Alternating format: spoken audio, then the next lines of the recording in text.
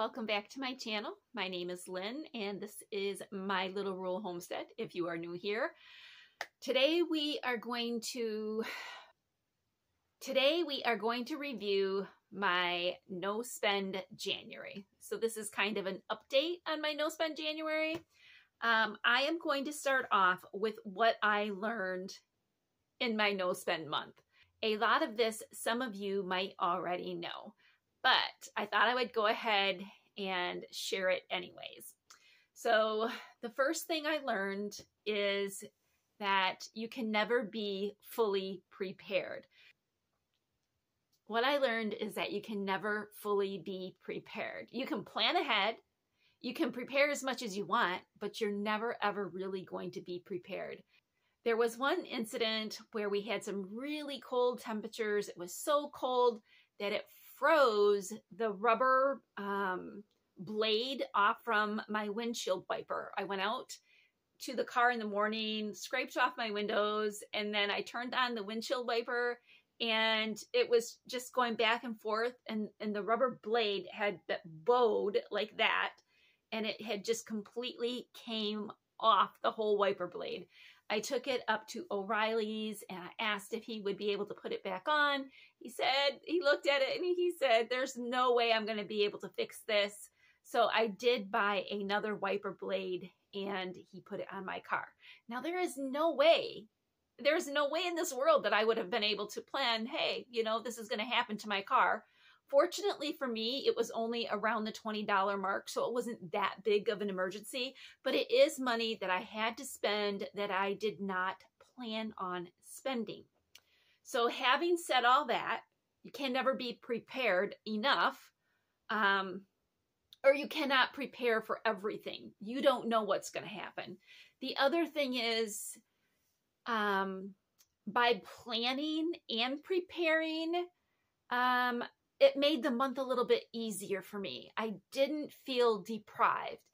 The fact that I was planning and the fact that I purchased all the food that I would need for the couple of weeks, I purchased all the water that I was going to need for a couple of weeks, I purchased all my snacks, everything that I really wanted for those 2 weeks, it really helped out and I did not feel deprived.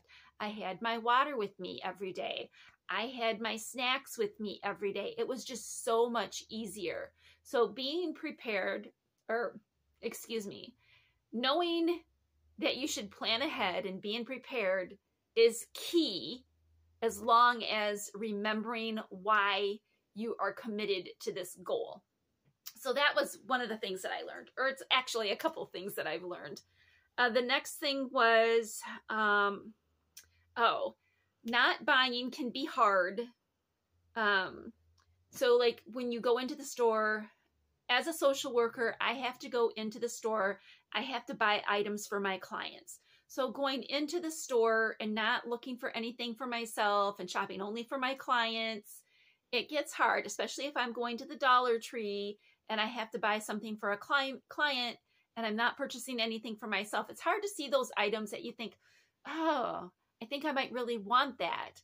But that's the thing. It's a want and not a need. So that's where my gratitude rock comes in really handy. I just have to hold it in my hand and think, okay, I'm grateful for everything that I have. And at the end of all of this, I am going to be even more grateful because I will have money to put towards that property that I so desperately want. That property so I can get those chickens and all those fun farm animals. So those are the things that I learned. You can never be too prepared.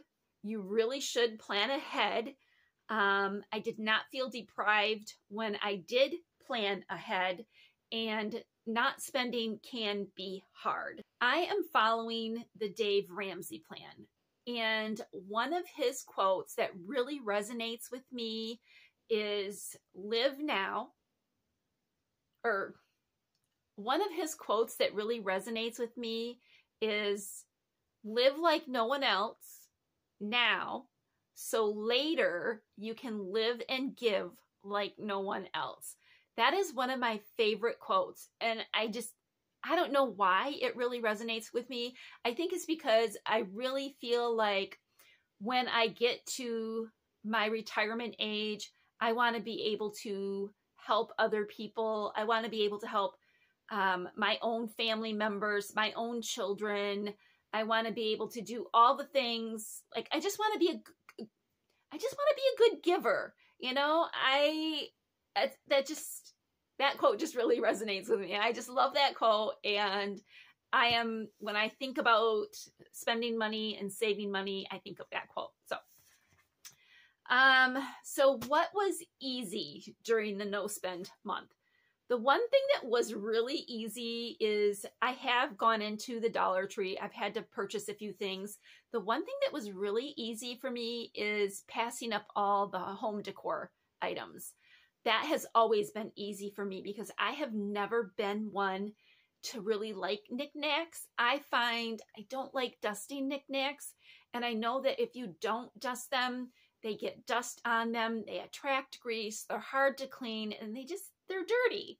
So unless you are consistently changing your decor, unless you are consistently changing your decor and moving it around, that is one way to keep it from getting dirty.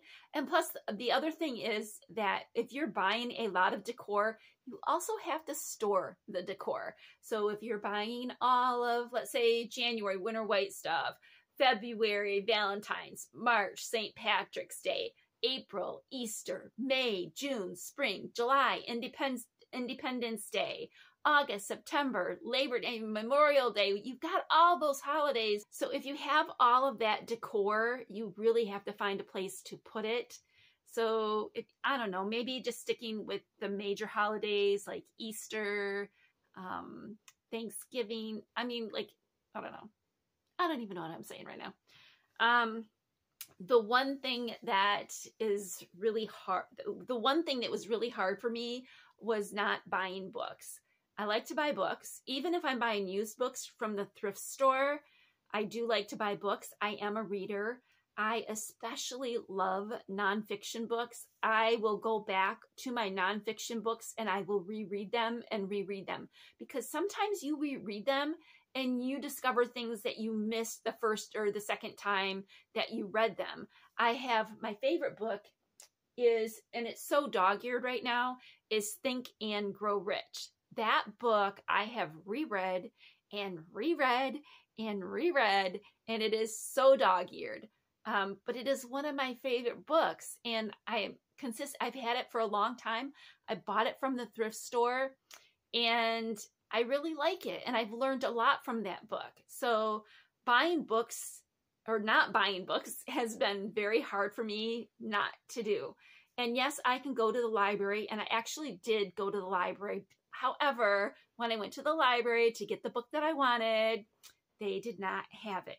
Yes, we have interlibrary loan, but it is so hard to get interlibrary loan from our library. Like, you can ask other libraries if they have it, and you have to find a library that your library does the interlibrary loan with. So it does make it a little more difficult when you do live in a rural area. So yeah, that part was definitely hard for me. I did go to the library and I did find a couple of books, but they just really didn't do it for me. Because like I said, I'm really into nonfiction. I am really into nonfiction books. I prefer nonfiction books over other books. I love reading Amish stories because I can learn about the Amish. I love reading and learning about their culture. I like historical romances because I love reading about history. So yeah. Okay. So that was the easy thing to do, was pass up decor. The hard thing to do was pass up not being able to buy books. And then, how did I do on my no spend month? I did amazingly well. I want to show you my calendar. Ta-da! This is the calendar. And as you can see, I did spend money. Yeah, I did spend money. There was also a debacle with my MyPoint cards. I had two $10 MyPoint cards. They were $10, and I printed them off and they would not scan at the store. And then I had to get new cards because the link expired. The link expired twice. And then the second time I thought, well, I'm just going to leave the cards on my phone and scan it that way. They still wouldn't scan from my phone. I couldn't believe it. So then the third time I got another link. Third time I got another link, and I had to call over an employee to come and help me with my cards. And she put some codes in and she did it right away, and it was fine. I got them to work. So that $45 was $25 from Fetch Rewards, and it was 2 $10 cards from My Points. So I ended up buying myself a couple of treats. I bought myself a sweater for $1. The regular price was $20, and I got the sweater for $1. It was in the clearance aisle. And then I also purchased a coat, a little jacket for $1. We can always use new jackets. It was only $1. I feel like that was not like, oh, I'm saving $20. I thought to myself, I can always use another jacket. It was only $1.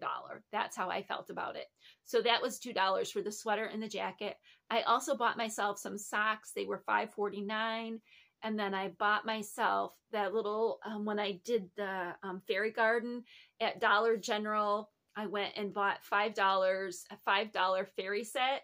So I ended up spending $14 out of that $45. And the rest was spent on food. So I'm always spending money on food. If I'm not spending it on myself, I'm spending it on food. So my no challenge, there's only 5 red marks. I feel like I was extremely successful with this challenge, and I will be doing this again in February. 5 marks. I bought liquid plumber twice. I bought my wiper blades. I bought some fuel injector cleaner for my car. And then what else did I buy? Oh, the wiper blades. So twice liquid plumber, wiper blades, and the other couple of things that I mentioned. So I feel like I had a very successful no spend January. On February 1st, I went to Big B Coffee and I treated myself to a mint mocha. The mint mocha was $7. I was like, what? $7 for a mint mocha? Normally what I do is I buy a bag of coffee from either our family fare, from Walmart, or from Meijer. The most I usually spend on a bag of coffee, I've never spent like over $11 on a bag of coffee. A bag of coffee will last a week. We don't have a Keurig. I'd kind of like to have a Keurig, but we don't have one. The bag of coffee lasts a week, and then I might buy like the creamer to go with it, either Coffee Mate sugar-free creamer or heavy whipping cream, and it never comes to $7 for 1 cup. Never. And I get to have more than 1 cup a day. So I always save a lot of money by making my own coffee at home. So February 1st, I did treat myself. In February, I am also going to allow myself to spend $20. But where else was I successful in the month of January? So the biggest thing is I saved double the amount that I normally save. And that money that I saved will be going into a CD.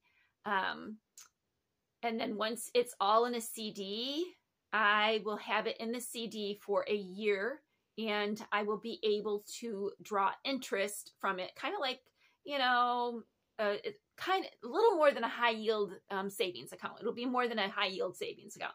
So that's what I did. I saved double. I was able to refinance my car, and I will be saving $100 a month. But the caveat to that is I am still going to continue paying the same amount that I was paying, and I will have my car paid off 2 years earlier than 2 years earlier than anticipated. So I feel like that's a win. It's a big win, actually. So I was able to refinance the car. I saved double the amount. The other thing is when I go grocery shopping, I always take cash. So when I go grocery shopping, I take cash with me. Whatever I put in is what I put in. And then like the change part, you know, the coins, I come home and I put it in the jar, and I was able to save $25.07. This money is also going into a CD. So I feel like, yeah, I really won the month of January. And I'm reminded of another quote by Jim Rohn. And he said, it's those little consistencies, the day-to-day consistencies that you do every day that will make a bigger impact, like at the end of the month. So during the month, every time I delayed gratification, I didn't spend money at the Dollar Tree, I didn't stop and buy some extra food from Walmart or Dollar General. Anytime I didn't do that, that meant more money was going into my savings. So each day on the month of January, over those 31 days, it was a bigger impact at the end of the month. So I think that's the biggest takeaway. Those little disciplines, those little daily disciplines that you do day in and day out, you really don't realize it until the end of the month when you finally reap your rewards. So I will be doing a no spend February. Everything is going to be the same. I am going to allow myself $20, just a little treat here and there, maybe $5 a week. I think that's doable, and I'm going to aim for saving the same amount of money that I saved in January. So on that note, I'm going to go ahead and conclude this video. Thank you so much for watching. I really appreciate you. So do me one favor. In the comment section below, let me know if you participated in the No Spend January. Tell me how you did. Were you able to save money? Even if it's just a little bit, even if it was just $5, saving is saving. Those little, like I said, those little disciplines, you know, a little bit at a time, it will add up over time. So let me know how you did and if you are going to continue into the month of February. Anyways, thank you so much for joining me. I will see you in my next video. Bye.